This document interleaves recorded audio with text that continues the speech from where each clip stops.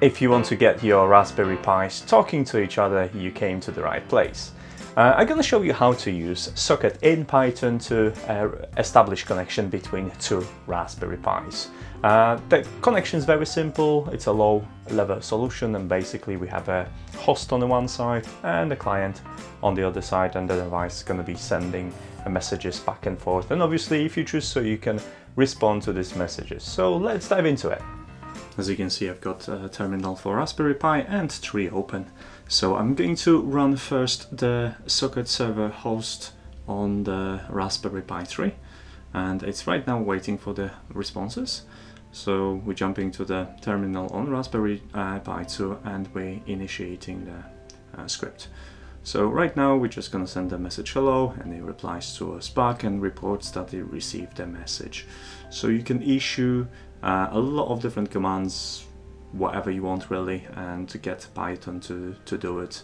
Also I've made a command to terminate both connections by just typing quit, and that's pretty much it.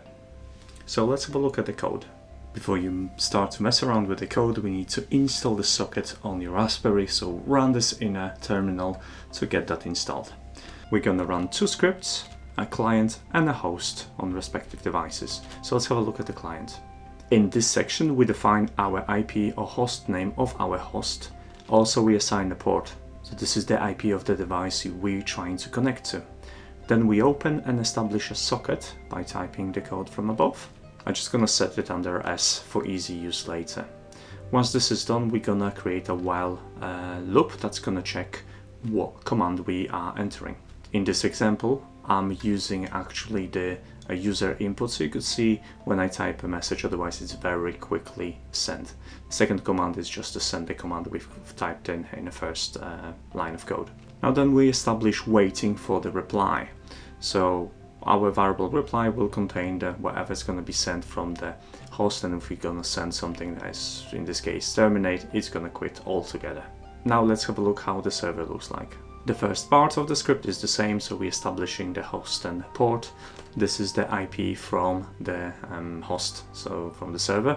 Once this is established, what the script does is just creates a socket and then binds the host and the port to that socket.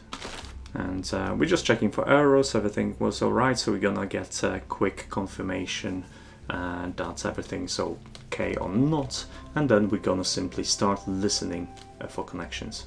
When our client will connect to the host, you'll see the message printed connected on the screen.